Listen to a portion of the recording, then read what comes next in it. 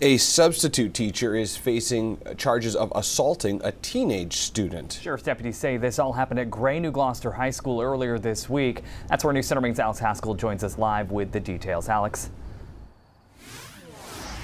Hi, Zach and Chris. The Cumberland County Sheriff's Office says the incident happened here Tuesday evening during a sporting event.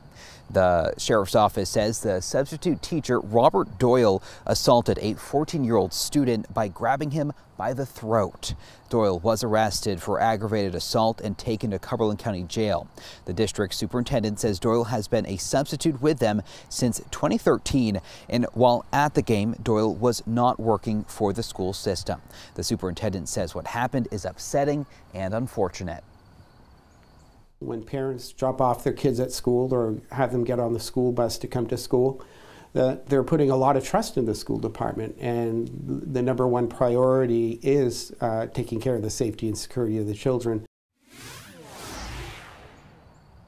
Now, Doyle's bail has been set at $5,000, and the Sheriff's Office says they're still investigating. Chris? All right, Alex Haskell live in Gray tonight. Thanks so much.